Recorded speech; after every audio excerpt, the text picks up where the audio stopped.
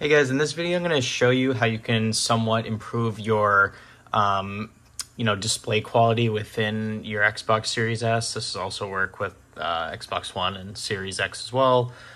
So essentially what I'm trying to show you is, everyone has a different monitor with different capabilities, whether that be resolution, HDR compatibility, refresh rate, and a lot of the times your Xbox won't pick up these features by default when you're setting up your Xbox for the first time. So if you do have a monitor slash TV with some of these capabilities, you're gonna have to, it's gonna strictly depend on your model. This is essentially what you want to do to maximize the overall look of your Xbox and within games and stuff, because you don't want to be playing at a lower resolution when your TV or monitor can go up to something higher. Likewise, the refresh rate or frames per second. So essentially what you want to do is come into settings. I'm in settings here, go into general, and then go into TV and display options. So this is going to be the hub for everything you can control. Right off the bat, next to display, this is going to show you what your monitor slash TV can go up to in terms of resolution. Every monitor and TV is different. It'll list this on the packaging when you actually buy it. So if you do have a 1080p monitor, the max value here is going to say 1080p, likewise for 720 and 1440. My monitor is a 1440p monitor, so obviously I'm going to select that. Just a side note, if you do use a capture card, your capture card is going to limit the amount of data being sent into your monitor because it's splitting the HDMI connection. So your capture card, like an Elgato, might be capped at, like mine, for example, the HD60. It's capped at 1080, outputting 1080p 60 frames per second. So if I have a monitor, that's 1440p and 120 hertz, I'm not going to be able to use that if I'm using a capture card. Hence why I currently don't have mine plugged in, because I want to, maximize my my display when I'm playing games, or maximize my screen quality. So select that.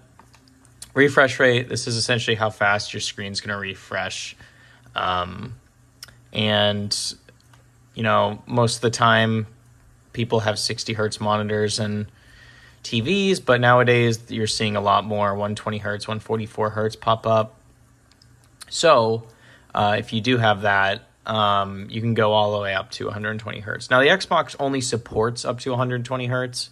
My monitor is actually 144, I believe. That's not going to show up here because the Xbox itself cannot even output that amount of power.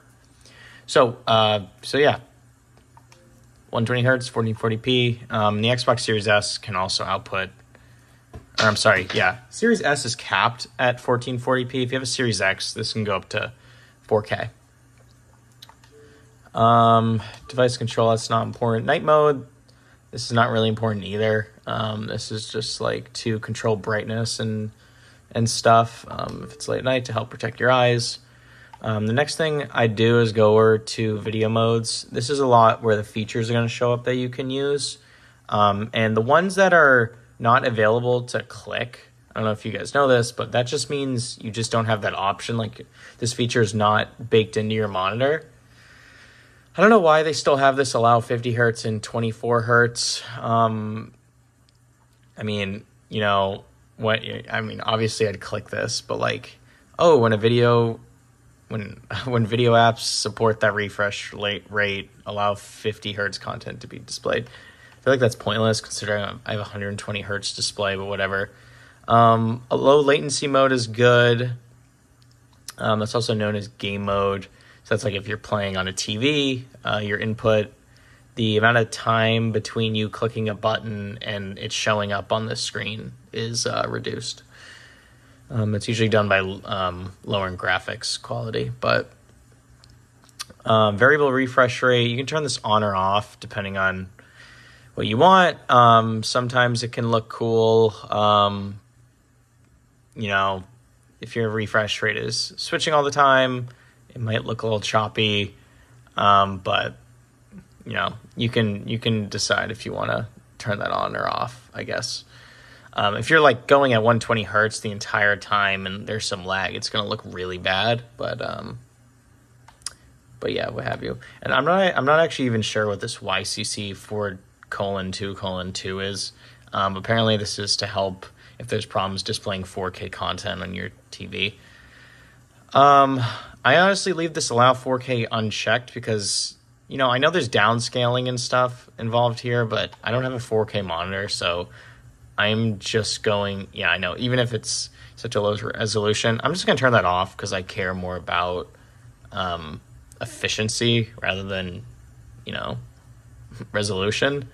HDR10, my monitor supports that, so I have to turn on, and then auto HDR as well.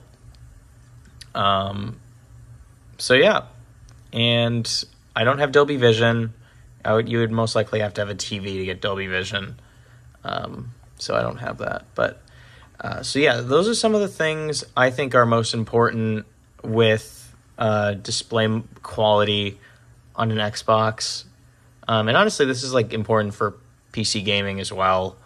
So yeah, if you guys found this useful, definitely leave a like and subscribe for future educational stuff like this.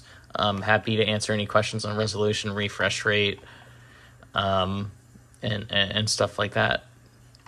You can also calibrate HDR for games. I'm not going to do that right now, but so yeah, I will see you guys in the next video. Thank you so much for watching, and peace out.